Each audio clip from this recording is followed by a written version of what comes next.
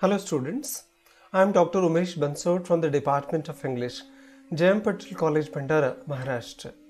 Today we are going to discuss about the syllabus prescribed for B.A. Semester 2 Compulsory English by Rashtrasant Tukadoji Maharaj, Nagpur University, Nagpur for the 2020-21 session onward. राष्ट्रसंत Tukdoji Maharaj Nagpur university द्वारा B.Sc. Semester 2 के लिए compulsory English के syllabus को आज हम discuss करने जा रहे हैं। 2020-21 ऑनवर्ड ये सिलेबस प्रिस्क्राइब किया गया है। We will try to understand the contents, paper pattern and the weightage on the each unit of the syllabus. Bachelor of Science B.Sc. Part 1 examination second semester के नाम से ये एग्जाम जाना जाएगा। थियरी मार्क्स 60 मार्क्स होंगे और internal assessment 15, ऐसे कुल मिलाकर 75 मार्क्स के लिए आपका असेसमेंट कंपलसरी इंग्लिश के लिए होने वाला है।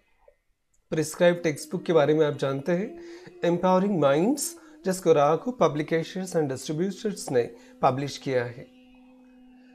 यूनिट 1 प्रोज सेक्शन के ऊपर रहेगा। इसमें 16 मार्क्स आपके कवर होंगे। Grassroots, innovation and social enterprise, changing lives, इस सांची वर्गीस के लिखे द्वारा अनुभव को हम जानने की कोशिश करेंगे। He has designed a revolutionary straw made by coconut leaves. The inventor of the organic straw is a professor of English in Christ University in Bangalore. Coconut के लीव्स से स्ट्रॉ बनाने के लिए जाने जाते हैं साजी वर्गीस। पूरी दुनिया में इन्होंने इंग्लिश के प्रोफेसर होने के बावजूद भी स्ट्रॉ बनाने की हिम्मत दिखाई और सारी दुनिया को इको फ्रेंडली स्ट्रॉ बनाकर आश्चर्यचकित कर दिया। अंग्रेजी के इसी प्रोफेसर की एक प्रेरणादायी कहानी को, अनुभव को हम इस चैप्टर में पढ़ेंगे। साजी वर्गीस क्राइस्ट यूनिवर्सिटी बैंगलोर में एज एसोसिएट प्रोफेसर काम करते हैं। इस महान व्यक्ति के बारे में भी हम जानने की कोशिश करेंगे सिलेबस में। एक दूसरा इंपॉर्टेंट चैप्टर है two gentleman of Verona. H.A. क्रॉनिन ने इसे लिखा है।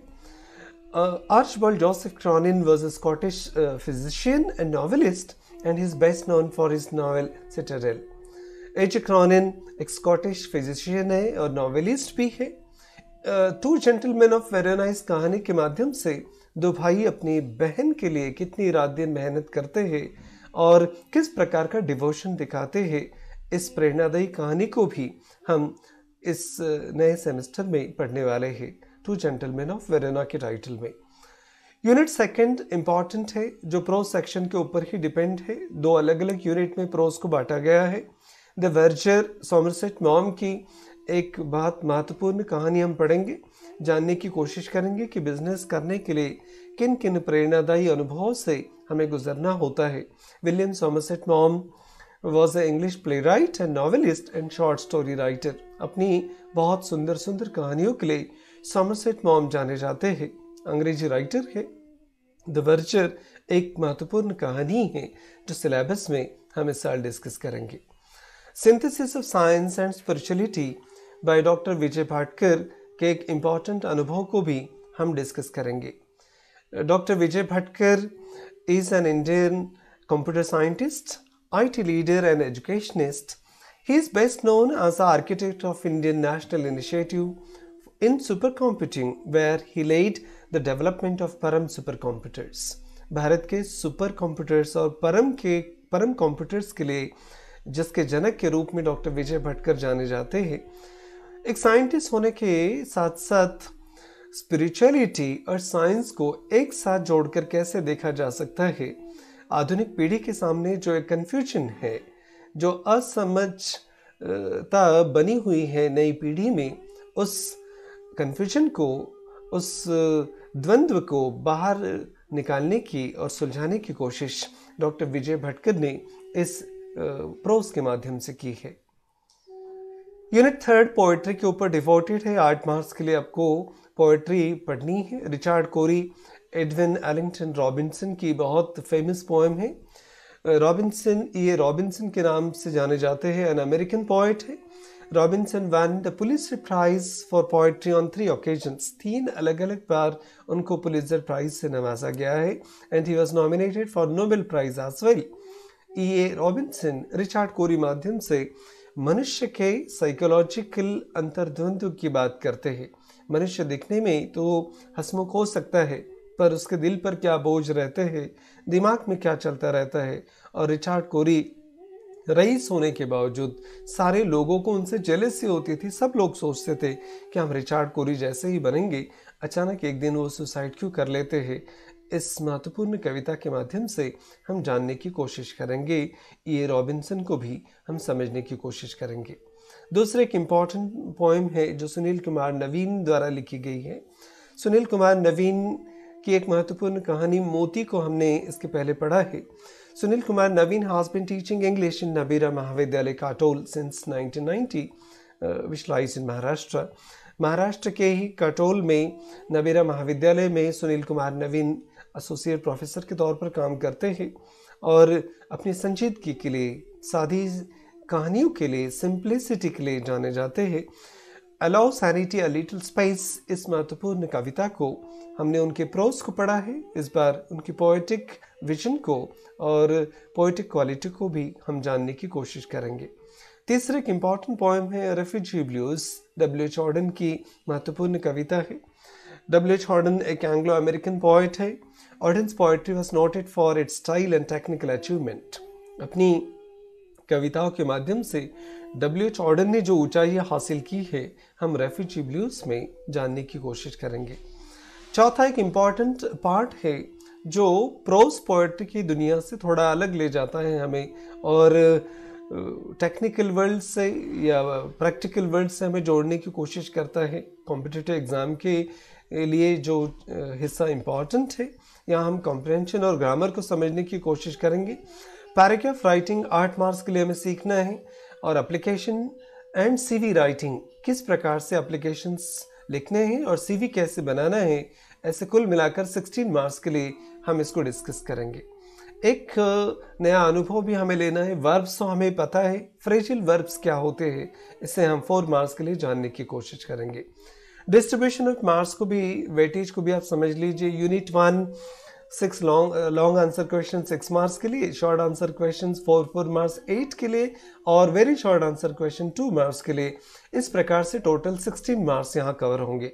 यूनिट 2 प्रोज के ऊपर डिवोटेड होगा, ये भी 16 मार्क्स। उसी प्रकार से यूनिट 3 पोएट्री के ऊपर होगा, जहां पर 8 मार्क्स आपके शॉर्ट आंसर क्वेश्चंस के लिए कवर होंगे।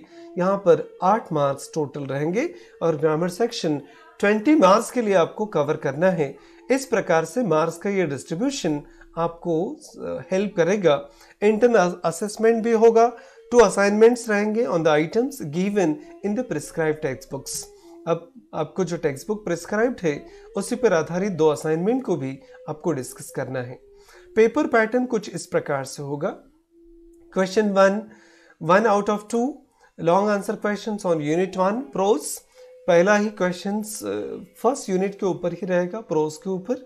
2 लॉन्ग आंसर क्वेश्चन में से कोई भी एक सॉल्व करना है। 6 मार्क का क्वेश्चन रहेगा और 120 वर्ड्स में आपको लिखना है। बी में 1 out of 2 long answer questions रहेंगे यूनिट 2 प्रोज के ऊपर। प्रोज का जो दूसरा यूनिट है उसके ऊपर 2 क्वेश्चंस आएंगे और एक आपको सॉल्व करना है। 120 वर्ड्स में आपको आंसर लिखना है। कुल मिलाकर 6 2 2 और 6 2 12, ऐसे 12 मार्क्स यहाँ पर कवर होंगे। पेपर पैटर्न में दूसरा जो क्वेश्चन है इम्पॉर्टेंट, उसमें भी क्वेश्चन नंबर 2A जो है वो 2 शॉर्ट आंसर क्वेश्चंस रहेंगे यूनिट 1 प्रोज के ऊपर। इंटरनल चॉइस रहेगी। 75 वर्ड्स में आपको आंसर लिखने हैं। 4 मार्क्स के 2 क्वेश्चन सॉल्व करने हैं। बी में 2 शॉर्ट आंसर क्वेश्चन दूसरे प्रोज सेक्शन के ऊपर रहेंगे। इंटरनल चॉइस आपको रहेगा। 75 वर्ड्स में आपको आंसर लिखने हैं। 4 मार्क्स का एक क्वेश्चन रहेगा। कुल मिलाकर 16 मार्क्स यहाँ पर कवर होंगे। Question number 3A 2 short answer questions रहेंगे, ये पोएट्री के ऊपर आधारित रहेगा। इंटरनल चॉइस आपके पास है, 75 वर्ड्स में आपको आंसर लिखने हैं। 4+4 ऐसे कुल मिलाकर 8 मार्क्स क्वेश्चन नंबर 3 में। और क्वेश्चन नंबर 4 यूनिट 1 के ऊपर आधारित है। 4 आउट ऑफ 6 आपको questions very short answer question solve करने हैं। यूनिट 1 और यूनिट 2 दोनों के ऊपर आधारित रहेंगे। यहाँ भी आपको इंटरनल चॉइस है। 3 क्वेश्चंस फ्रॉम ईच यूनिट, ऐसे प्रोज 1 प्रोज 2 ऐसे 3 मिलाकर 6 क्वेश्चंस यहाँ रहेंगे। 4 आपको सॉल्व करने हैं। कुल मिलाकर 4 मार्क्स आपके कवर होंगे। क्वेश्चन नंबर 4A एप्लीकेशंस और प्रिपेयर सीवी करिकुलम वीटे आपको यहाँ बनाना है 8 मार्क्स के लिए। एप्लीकेशंस पे लिखना है। एंड क्वेश्चन नंबर B एक इंपॉर्टेंट पार्ट रहेगा, make sentences using phrasal verbs. Phrases का, इडियम्स का यूज कैसे करना और फ्रेजेस को मिलाकर सेंटेंसेस कैसे बनाना, एक नया अनुभव हमें यहाँ पर सीखने को मिलेगा। 6 में से कुछ 4 क्वेश्चंस आपको सॉल्व करने हैं। 4 मार्क्स यहाँ पर कवर होंगे। Question number 5A right 2 short paragraphs. Comprehension की श्रेणी में पैराग्राफ राइटिंग आपको आएगा। 100 वर्ड्स में आपको 2 पैराग्राफ लिखने हैं। टॉपिक्स आपको दिए जाएंगे 3 और 2 क्वेश्चंस रहेंगे 4 मार्क्स के और कुल मिलाकर 8 मार्क्स इस पर कवर होंगे। इस प्रकार से 75 मार्क्स के लिए ये पूरा पेपर आपको प्रिपेयर करना है। और